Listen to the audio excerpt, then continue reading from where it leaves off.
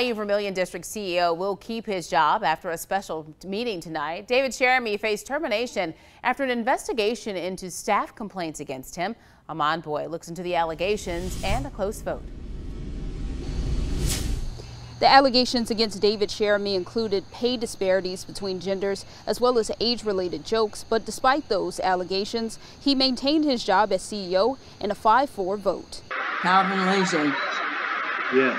Although the board voted to keep him in office, some were in opposition, citing sexual harassment from co-workers in the workplace. Constantly made inappropriate sexual comments that made me uncomfortable.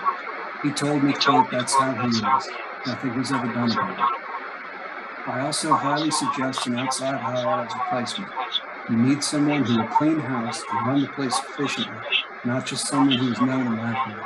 Other issues brought up by the board included the firing of an employee because of a medical illness. I did not terminate anybody who told me that they had a serious medical condition, and I do not remember even asking to see anybody's x-rays. While others advocated for him to maintain his position. I can't imagine what a complaint against Mr. Cheremy would look like other than he's too kind, too generous. We did reach out to Cheremy for an interview. He declined, but says that he is grateful that the board decided to let him stay in his position, and he will take the suggestions of the board into consideration. 3's on the street in Lafayette, Amon Boyd, KATC TV3.